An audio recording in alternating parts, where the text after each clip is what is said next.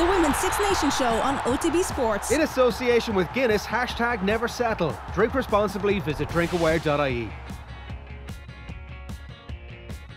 Welcome to the Women's Six Nations Show in association with Guinness, proud partners of the Irish rugby team. I'm Valerie Wheeler, and this week I have two great guests, 2013 Grand Slam winning captain Fiona Coghlan and of course the most capped player in Irish history, Brian O'Driscoll. Brian and Fiona, welcome to the show. Cheers, thanks. Delighted to be here.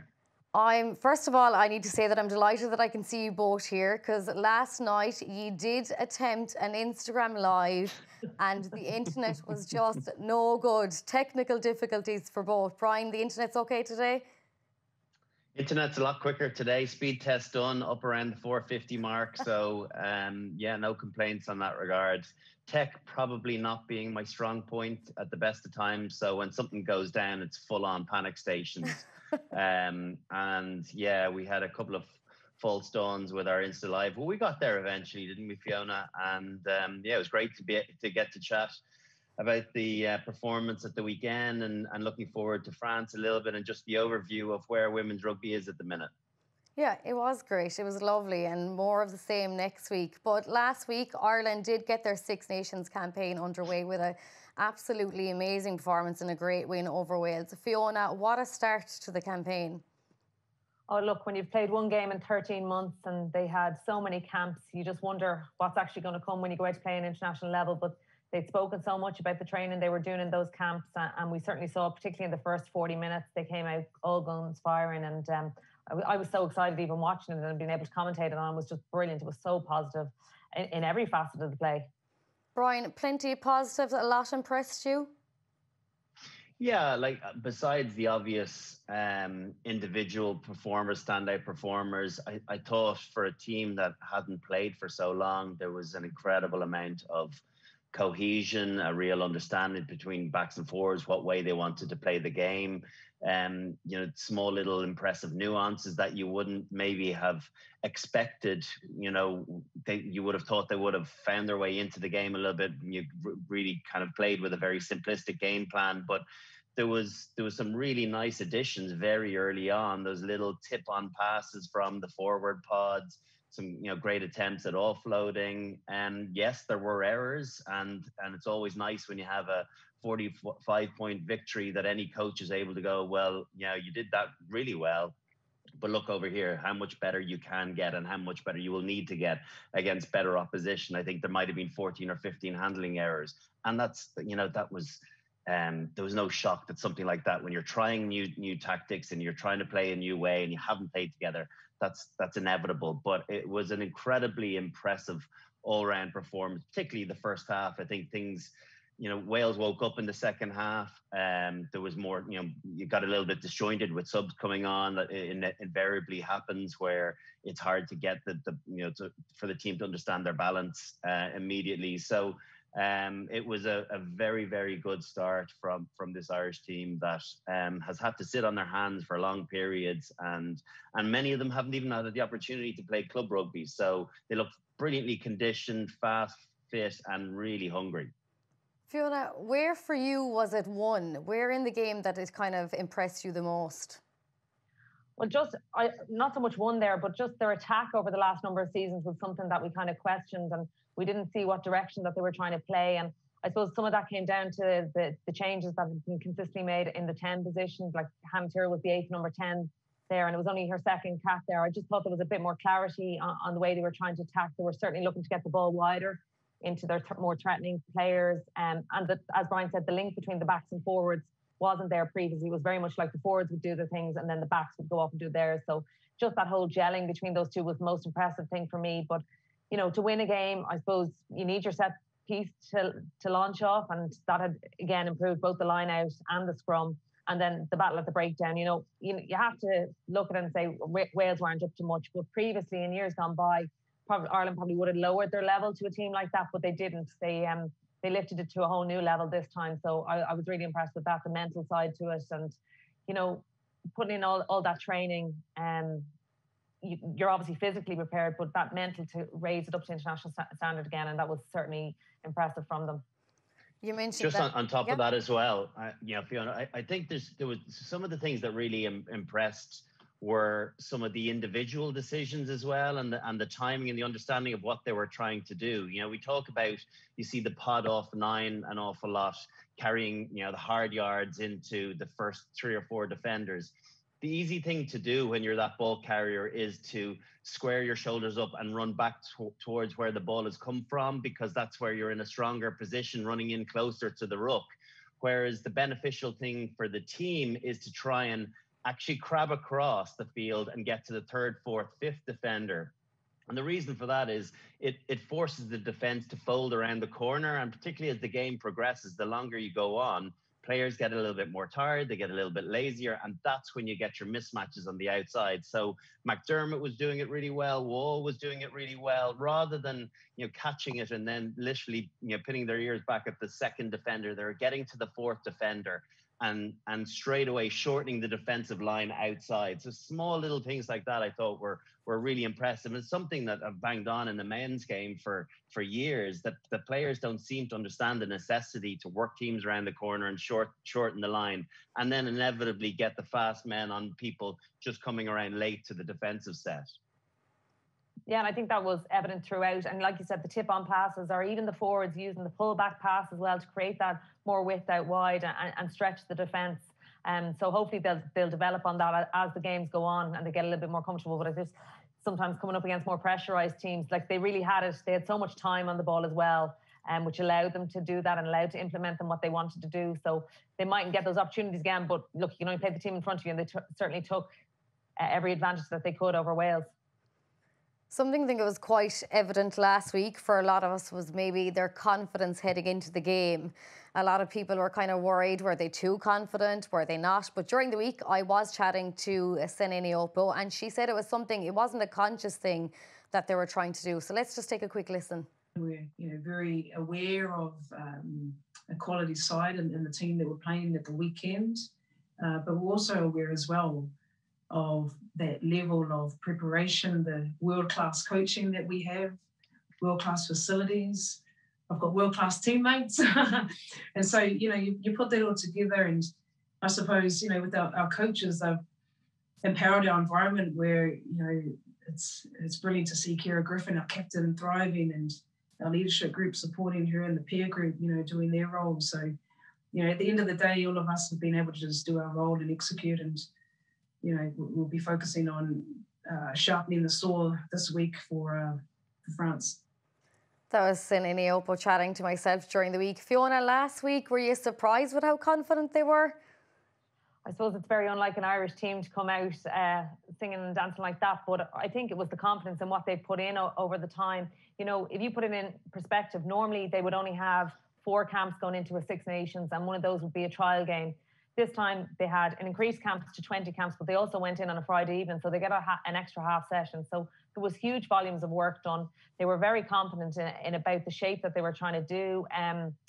So I still was a bit surprised they were that confident, but look, they backed it up. And once you back it up, well, then it puts all us down. So fair play to them. And I just hope that they bring the confidence now into the next game, because they proved that they're able to play that way, and just back it up again this week. Brian, that media training for you all those years ago wouldn't have allowed you to do something like that last week, would it? No, but it's horses for courses. It's different things. We don't have to just typecast ourselves as an Irish team. You can feel the vibe in a room, or how things are going in training, and what way you want to pitch things. And as Fiona said, the really important part of talking a good game is then backing it up, and they've delivered that. And people will scrutinize the second half performance, but let's take it into context of how long it had been since they had played together before that. So there was so much positive stuff to take from it, but they also know that a performance probably even at that level won't be enough against this French team. So rugby can be humbling. You can be top of the tree one week, and things can turn around. So I think it keeps the focus very, very sharp to make sure that you continue to improve on what you've delivered, irrespective of the opposition. It's about your own focus. And even teams that go and win tournaments, year on year, sometimes it's not about trying to be better than the opposition. It's trying to be better than you were the previous year. And I think that has to be a focus. The better you get, the more you improve on your own standards. Fiona, what can we take against the Wales game, and what can we take with France against their Wales game? Yeah, look, I think it was both obviously similar scorelines and similar as well. France dominated in every facet of the game as well. So, on that, they would look very evenly matched. Now, you have to take into account that France probably didn't start what you would deem their starting 15. They had a few on the bench to give a couple of new caps. So it'll be interesting to see squad selection from France. But on the face of it, they look very balanced in the forwards and the backs, and both have pace out wide.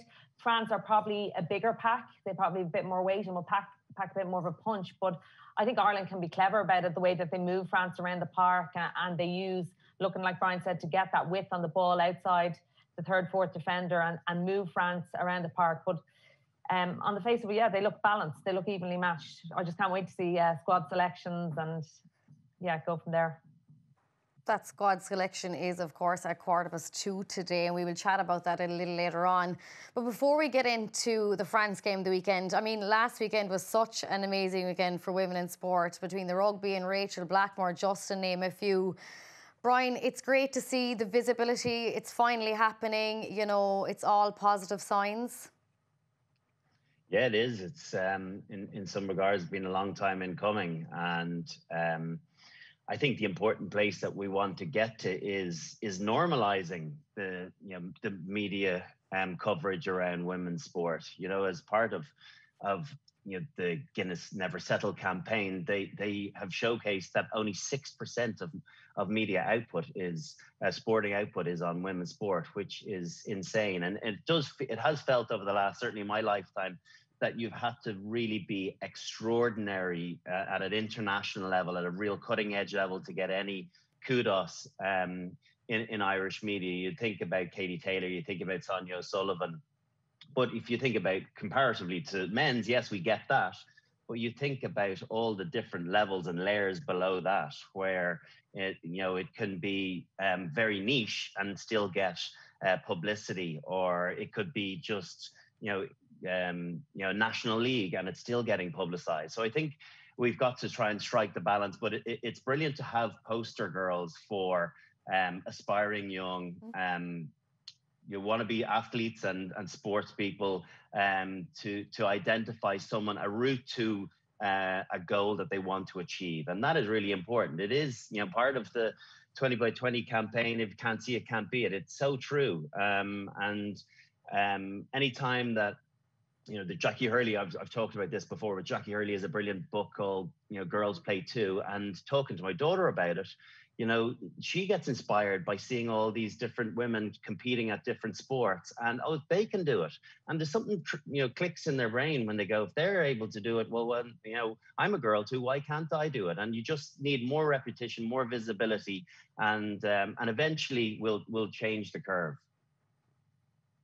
Fiona, for you? I think it's consistency in that coverage, that 6% in order to rise. If you look back, that survey was probably done over the last year, and you did the likes of Katie Taylor, doing what she did, Sunita Puspura with World and Europeans, and Rachel Blackmore even last year. So they probably would have taken the bulk of that media coverage, and it's the others below it that probably aren't getting anything, because they're not achieving at that top level week in, week out. So that's where we need to get to. It's the consistency below those kind of world beaters in order to bring the exposure of everyone. And I don't know, Valerie, from a journalist point of view, trying to find out information on female sports teams is really tough. And in fairness to Guinness, they're putting together a Wikipedia page for all of the Six Nations teams players. And when you're going to profile a team prior to doing commentary or prior to reporting, trying to get information is really, really tough. And I think that's a game changer, and it's a tangible thing that we can see changing immediately, and that I think personally will make a difference for coverage from journalists, but also fan engagement, because they do want to know about these people. They want to know their backgrounds,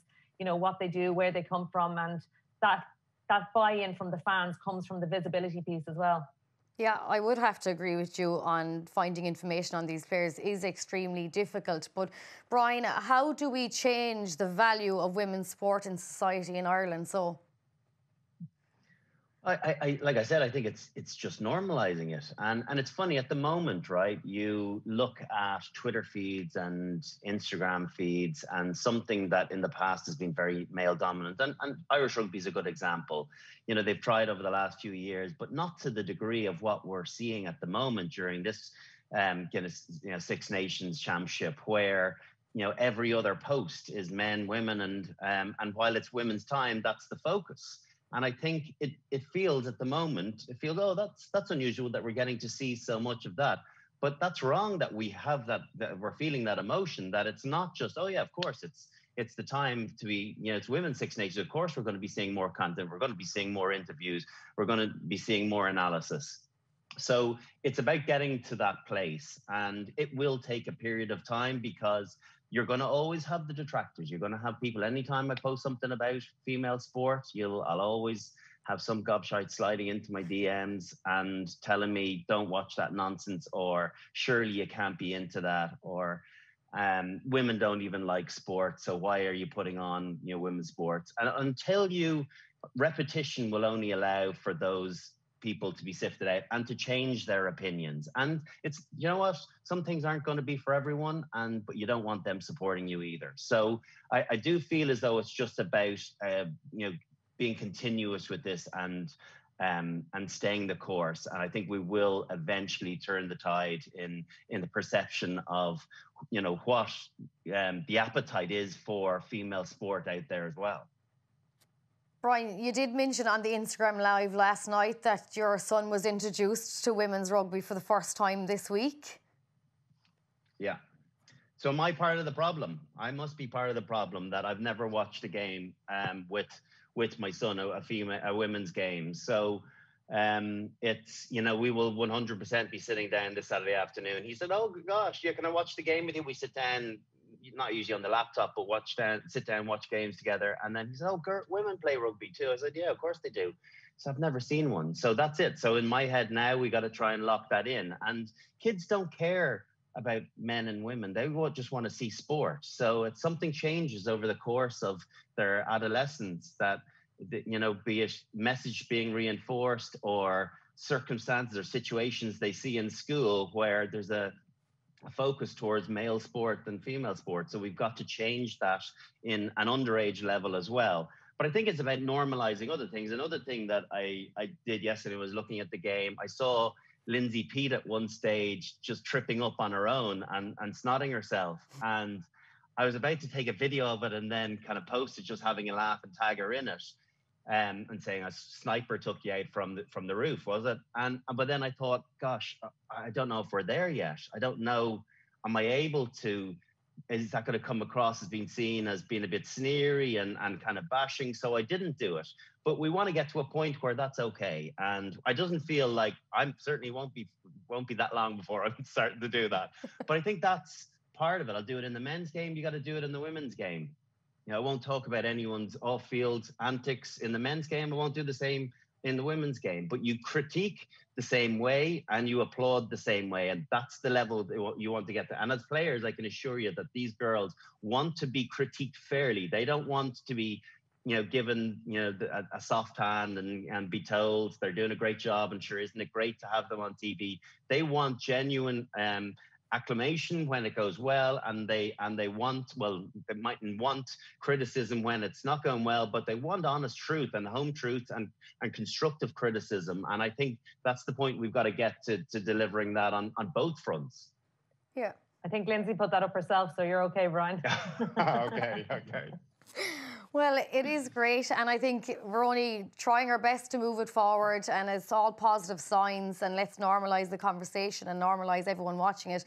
But Fiona, something else that's great really with the Women's Six Nations at the moment is the structure, the format. It's being on its own.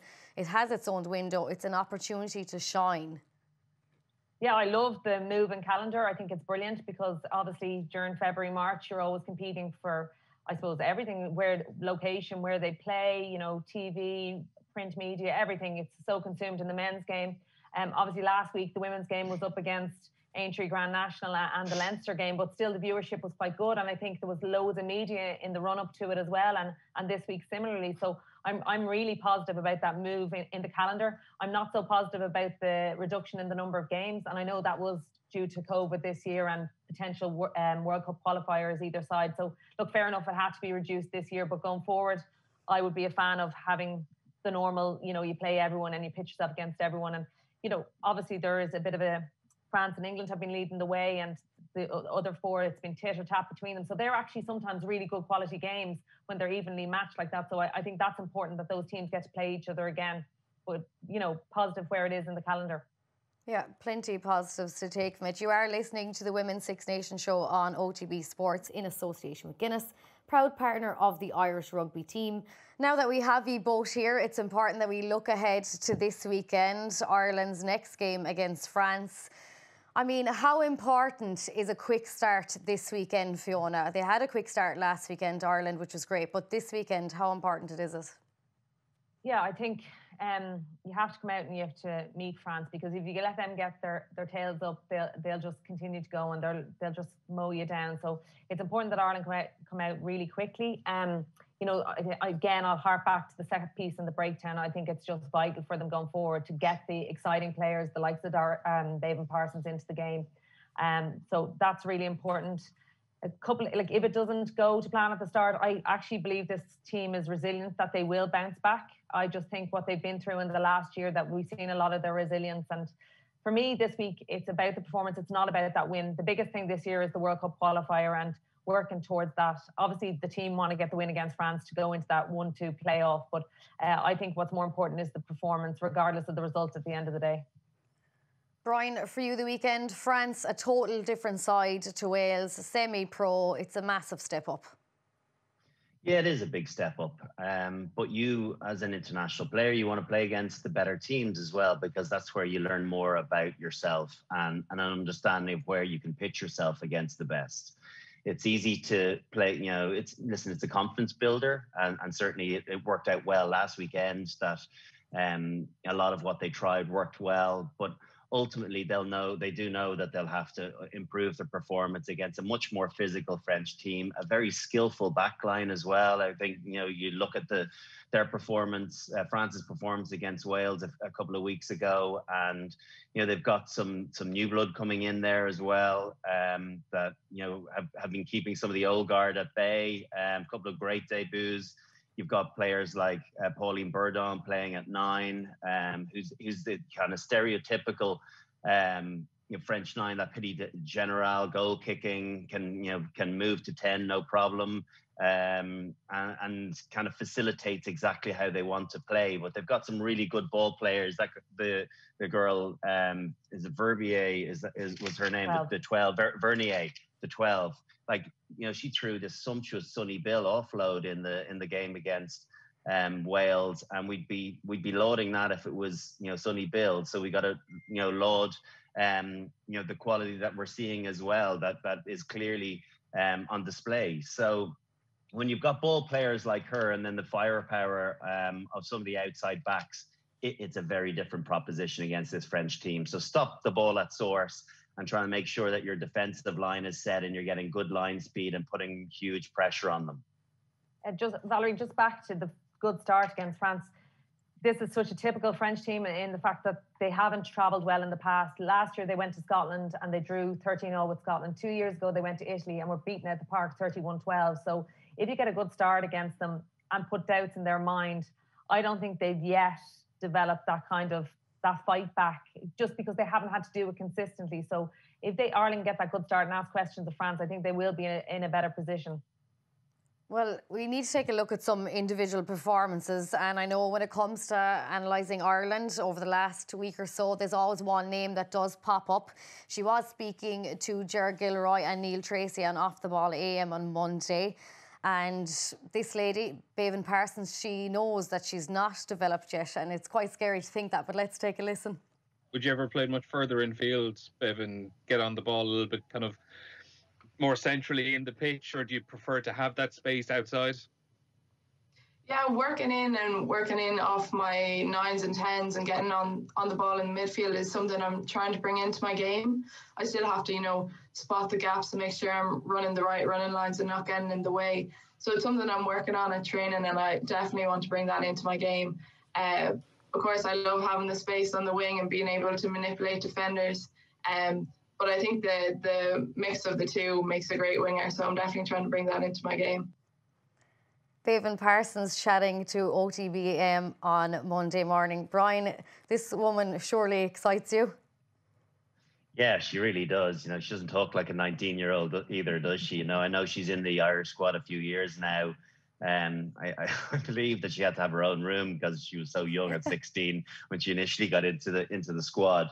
Yeah, she's very, very exciting, and she's the sort of player that teams can be built around. Now, I know she plays on the wing, but when you've got go-to players of her capabilities and her strengths of speed and power, you want to get her as many touches as you possibly can. And she's clearly wanting to learn. She wants to develop, and the thought of how good she could be in 3, 4, 5 years.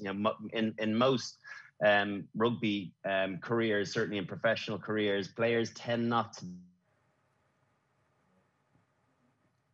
I think we've lost Brian just for a few moments there. Fiona, do you want to maybe pick up on the performance of Bevan Parsons and how, incredibly scary it could be in the next few years when she fully develops? Yeah, look, I think even as a 16-year-old getting your first cap, the reason that she got it at 16, because athletically she was ready to step up to that level. Like she develop until 26, 27 to peak in, kind of with multiple tacklers, but yet in the wide extremities, she talks about manipulating defenses and using her footwork. So, am I gone here now? We have you back. So, we have you back. a very, very exciting prospect. That bit was the goal, the bit that I froze on. Yeah. That was, you'll we never missed get the that best again. bit. We'll never get that again, Fiona, do you want to continue maybe? And as we mentioned, how good she can be, how scary it is. She knows she's not fully developed yet.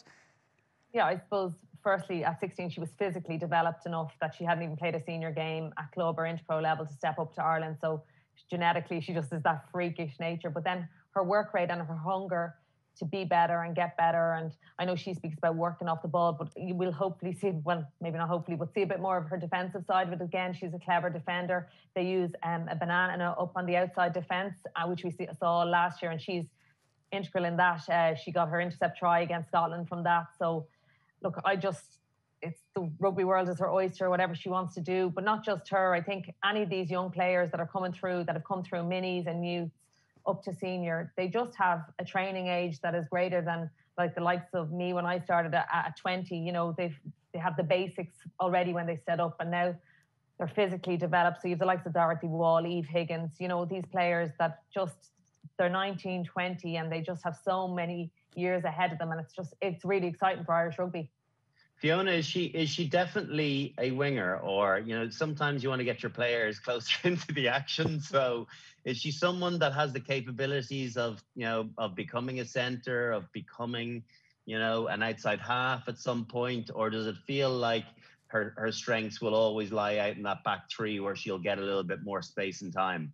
I would imagine she's the type of player that you can play anywhere, Brian. I think coming up through the ranks at underage, she was put out in the wing because she's blitzed anyone, and she's doing it at the international level as well. But her skill development over the years, she's now in the sevens program, so she'll be training day in, day out. I've no doubt that she could move in further, but are you taking then away one of your best threats out wide? It depends on what way they want to play, I suppose. And if they're capable of getting the ball to her consistently, well then, yeah, the wing is fine. But if they're going to struggle to get the ball to her on the wing, you'd certainly have to look at moving her in, because even in tight, close contact, she's the power to break through. And as I said, her fundamental skills would be good. So it's certain that they could look at through the line. Like you look at Lynn Cantwell, she originally started on the wing and ended up at 13 and was an outstanding world-class 13. So probably similar. Lynn came from an athletics background and she had the speed on the wing, and then just has developed as a rugby player moving to 13. Played a few games at 10 as well, actually. No pressure on poor old Bevan Parson at 19 years of age. Brian, someone else for you though, you thought Dorothy Wall impressed you? Yeah, she looked really good. I couldn't believe, she's still only 20 herself. She looked very experienced. She looked very confident what she was doing. Physically packed a huge punch. She's sort of the stereotypical six that every team wants. Someone that gets through an awful lot of graft on both sides of the ball. Big, collision winner, but get you those hard yards as well. Eke out 5-6 yards when you're in close contact. And then I suppose one of the things that's very evident, and someone brought it to my attention, look at the before and after pictures of her from a conditioning point of view of 18 months ago. She's transformed into this great athlete from someone that was probably carrying a little bit too much timber in her kind of late teenage years. And it just shows that all of those camps that they have been in the national training facility, together for, has really come to fruition. She's, when we've all been delving into the chocolate drawer during the pandemic, she clearly hasn't been. She's been drinking her protein shakes, and she's been working hard, because she looks like a very different person and physical specimen to the one that was playing underage level.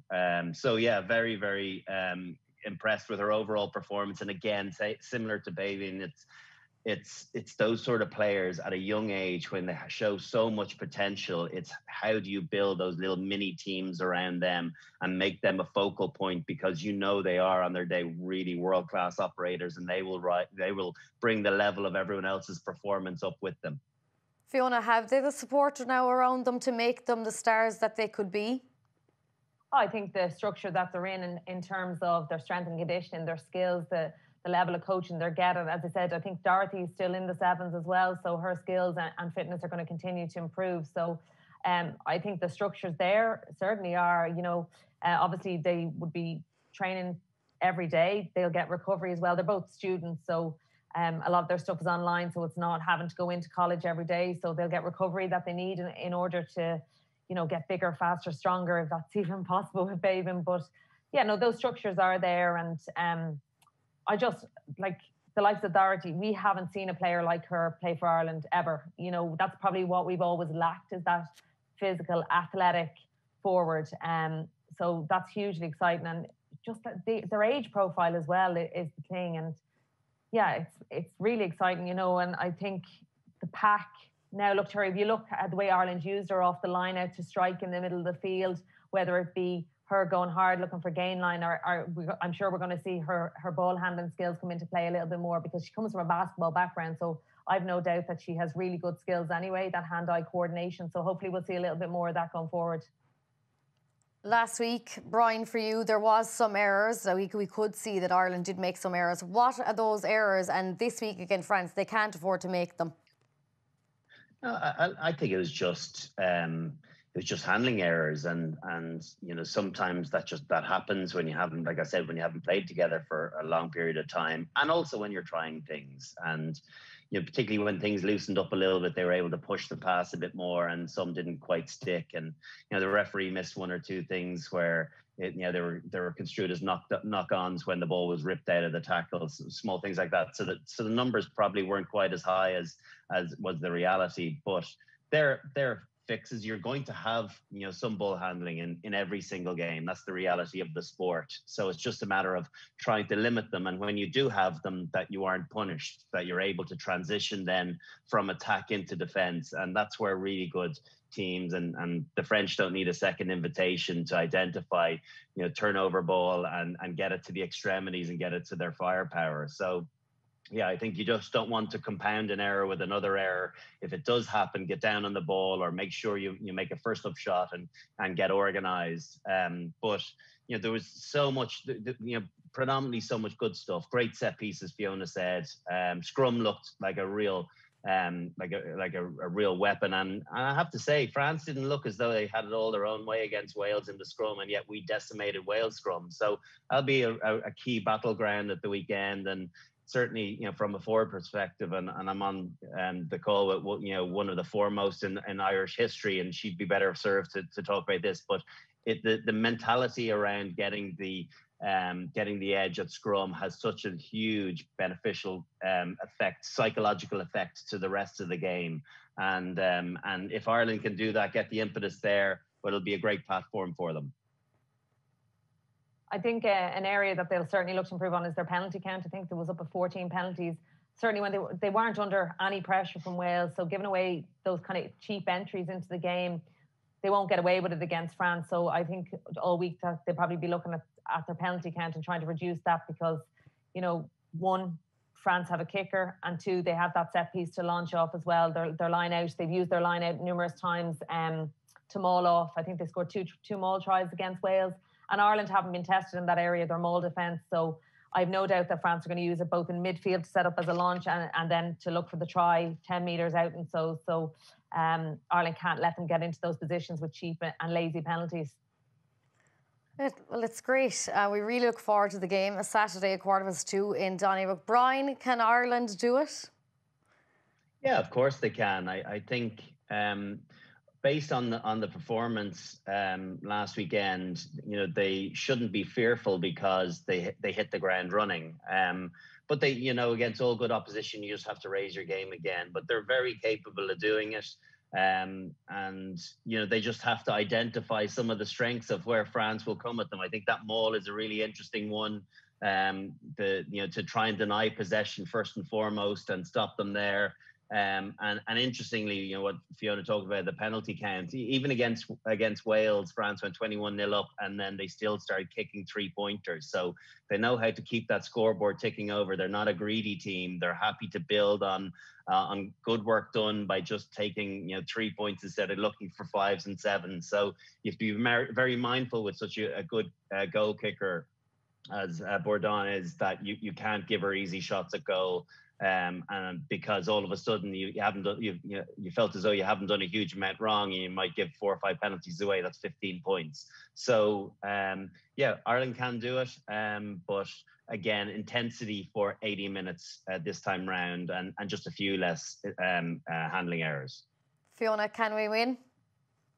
Look, it's going to be incredibly tough. When I look at this and I look at paper and the setup of these French girls playing week in, week out in their top 16 games, I think France are favourites. But if you look back historically, 2017, Ireland team was in disarray. France came to town and the Irish team came together and beat France 13-10. And I said before, they're not a good travelling team. If you put questions in their mind at the start, they'll implode. So that's the key for Ireland, is to get the good start you spoke about, Valerie, and go from there. I think this is a far better team across the park. I think they're way more cohesive in the style that they're trying to play. So they're definitely going to shout. But I said from the start, performance is the most important thing. I know they'll be after the win, but for me, performance is the most important thing. Well, brilliant. It was great to get you both on this week. Thank you so much, Brian O'Driscoll and Fiona Coghlan. It is the Women's Six Nations show on OTB Sports in association with Guinness. They are proud a partner of the Irish rugby team. I will be back next week to see how Ireland got on with France, and of course to see how they fare going into the finals weekend. The Women's Six Nations show on OTB Sports. In association with Guinness, drink responsibly. Visit drinkaware.ie.